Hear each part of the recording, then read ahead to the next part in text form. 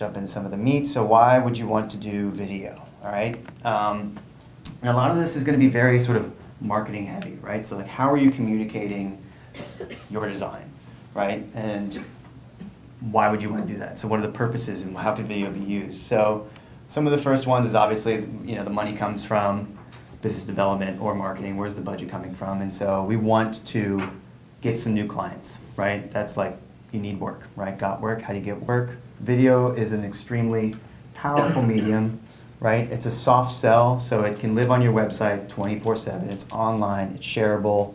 They can be looking at it while lying in bed because someone's like, oh, check out this architect.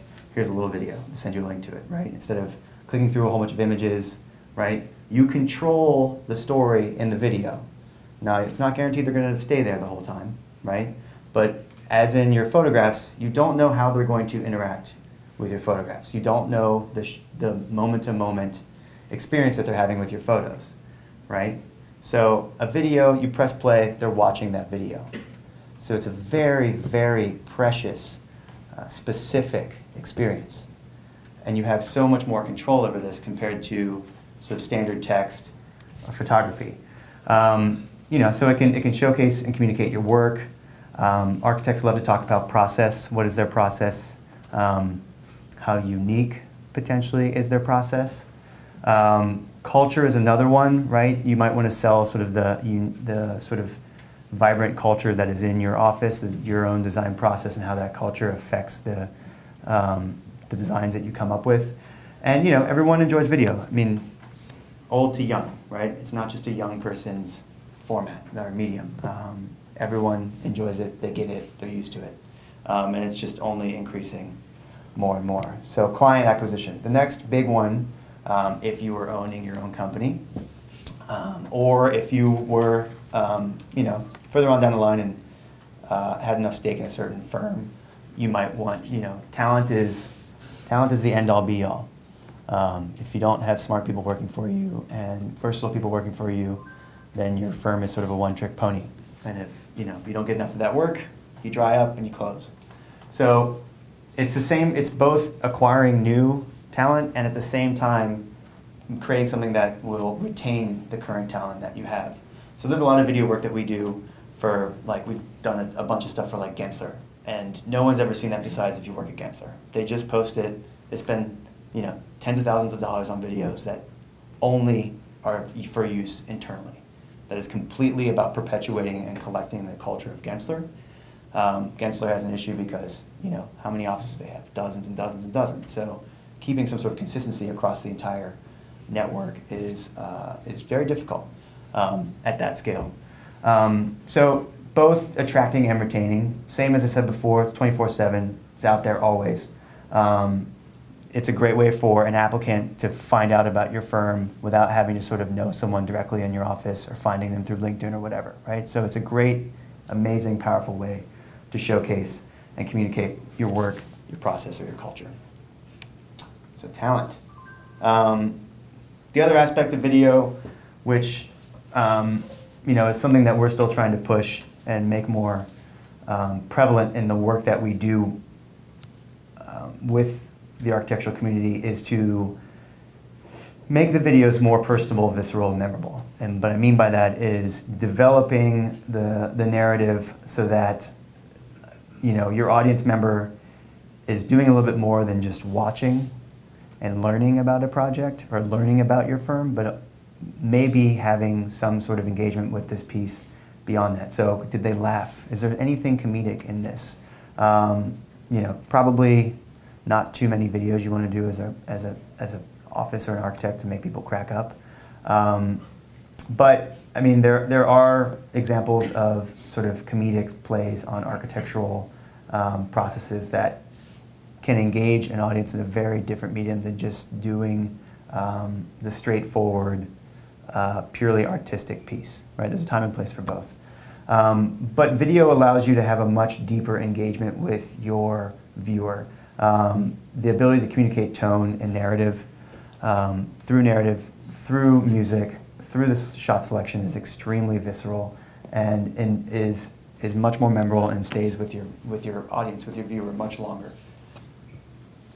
So engagement is key Shareable.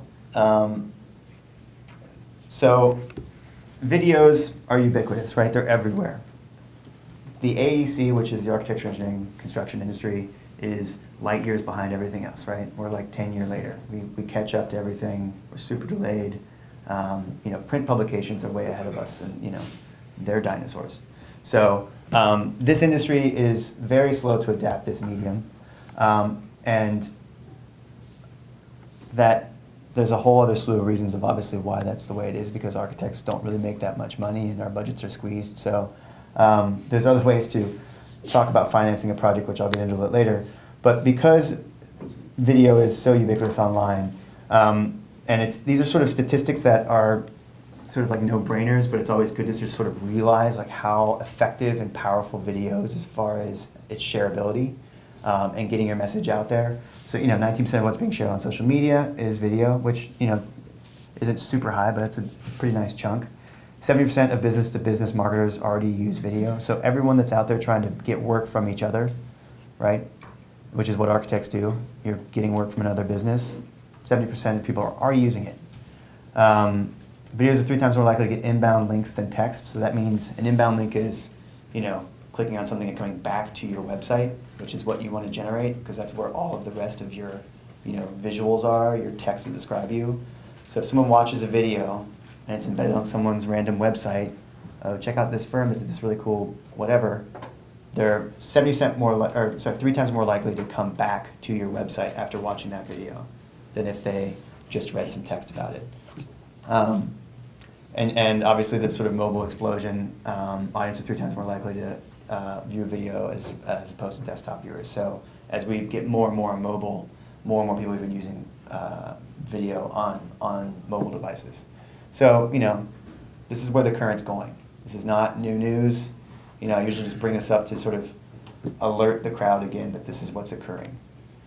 I'm going to get into sort of a little bit of a case study at the end of here, when I talk about distribution, but the analytics and metrics in the back end of video is just insanely powerful information.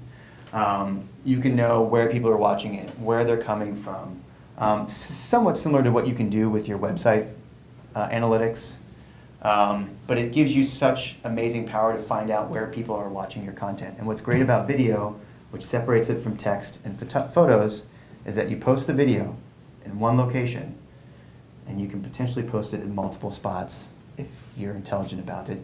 But all of that data is collected into a single place, right? This is some thumbnails I've shown from YouTube. So no matter who takes your video and posts it somewhere else and displays it on their blog or is watching it on their mobile phone on Facebook, all of that information is being tied back to a single location for your metrics. So where are people watching my video? This is a way to find out where new clients could be online, physically and potentially digitally. So it's extremely powerful to just dig back and find out where these people are watching this content. And yeah, it's live, trackable, super detailed. I'll get into that a little bit later. And then search engine optimization. So I was in my class yesterday and I was like, SEO. And I was like, you guys, and I got some looks and I'm like, wait, so you guys, does anybody SEO? And they didn't know what SEO meant. So search engine optimization, which is basically how effective your content is going up the search rates, right?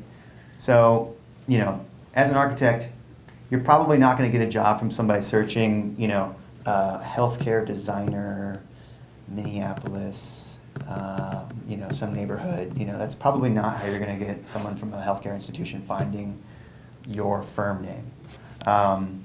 But it is a way potentially if you're doing residential architect for someone that's looking for a residential architect in a certain area, or if your information or content is tagged correctly, your videos and your photographs are rising up to search engine optimization so that content is being viewed at the top when someone searches that. Everything is Google, right? And Google is basically keywords. Those keywords that your potential clients, potential new hires are typing in is what you need all of your content to have plastered everywhere. You need to tag it, it needs to be in the text, it needs to be embedded in the photographs, it needs to be in the video, right? And those keywords are the core statements that you're using to differentiate yourself amongst your competition. So SEO. and video basically, you know, these stats explain video just explodes your likelihood to raise up the rankings. So that's sort of some of the quick reasons why you might want to look at video if you were practicing architecture or had an office.